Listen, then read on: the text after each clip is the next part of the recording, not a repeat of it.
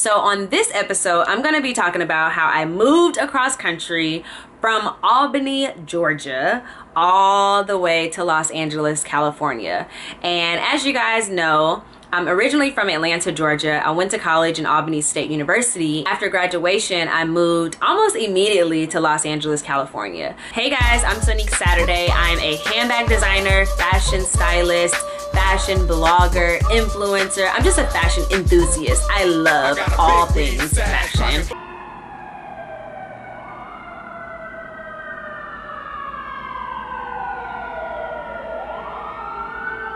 So I'm in LA and I don't have a job, I don't have a car, I don't have any money, but I do have a place to stay. Thank you, Lord.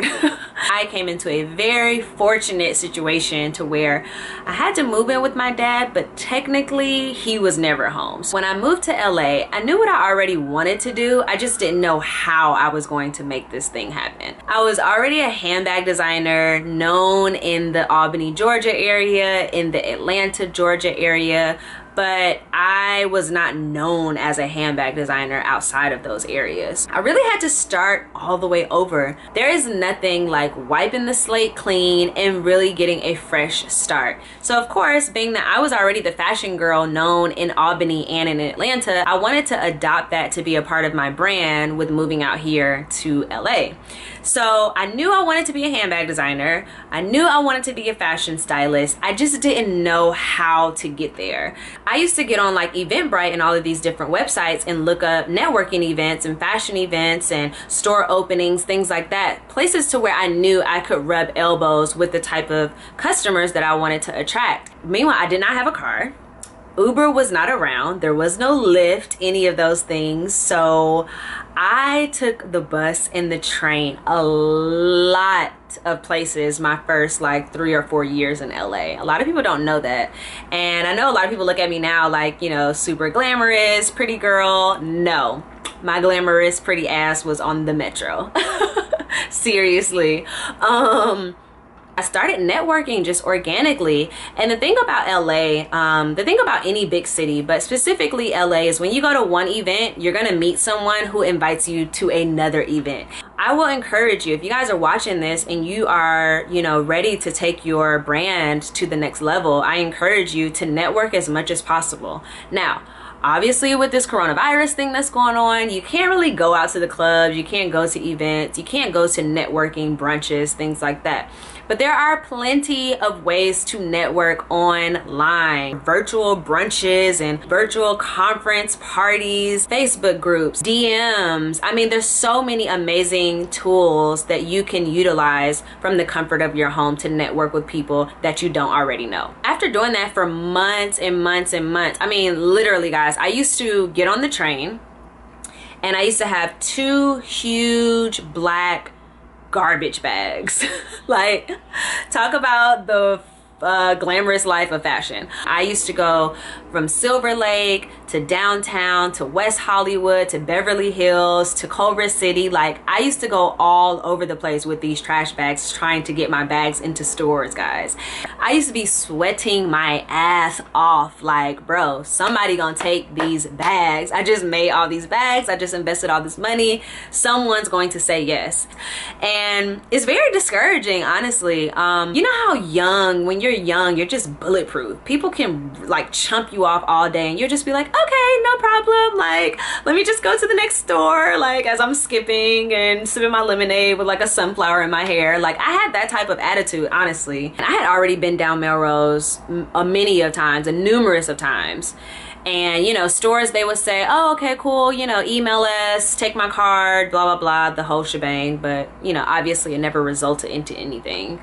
And eventually I went to a store and the owner was there.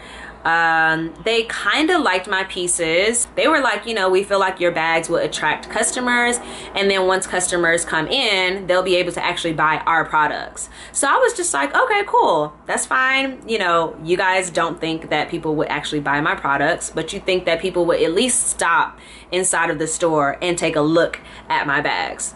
Fine, we have a deal, let's do it. I think I was on like a 60-40 split. They got 60%, I got 40%, and obviously I don't get paid until someone actually buys a bag. So I used to pick up my little bitty commission check every single Friday. I used to take the bus to Melrose Avenue just to pick up my check, and sometimes I would text the owner, you know, on a Friday morning or a Thursday night and say, you know, any sales this week? And oftentimes they would say no, and that means that I'm not going to Melrose this Friday because I don't have a check to pick up. And I'm just like, yo, people got money out here. Like, how am I gonna compete with this? I ain't even got no car, I ain't got no job, I ain't got no money, I ain't got no friends to put me on. Like, this is crazy.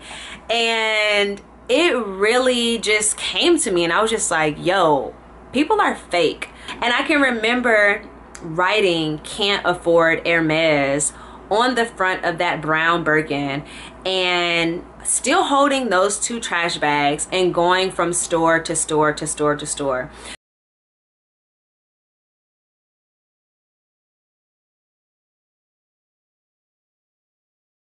But instead, people's attention started going to that one brown Birkin that I painted on, instead of the bags that I had filled with my trash bag, which were the bags that, you know, had beads on them and patches and sequins and all this other kind of craziness. People were like, yeah, that's cute, that's cute. What about that brown Birkin that says "can't afford Hermes"? Like, that's funny. I want that bag in my store. And it ignited. I mean, I didn't even make you fake like this Birkin yet. The store on Melrose that I had product placement in was called 8 Degrees. And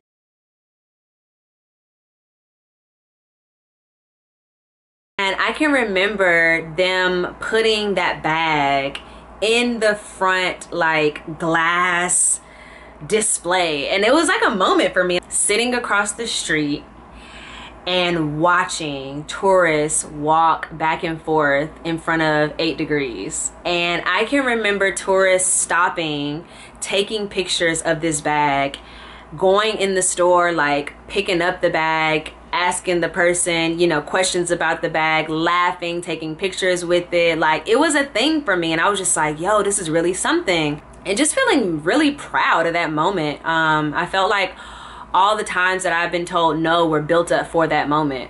I don't even know. It's so fast. I had to hurry up and like make another one. And I only had one. I only made one, and it was mine. But so many people were stopping me about it. I ended up just putting it in the store because I'm like, well, shit, my other bags are not selling, and this bag gets me stopped 99 times a day, so let me just put that bag in the store and see if it sells. And it did. So then I had to create more.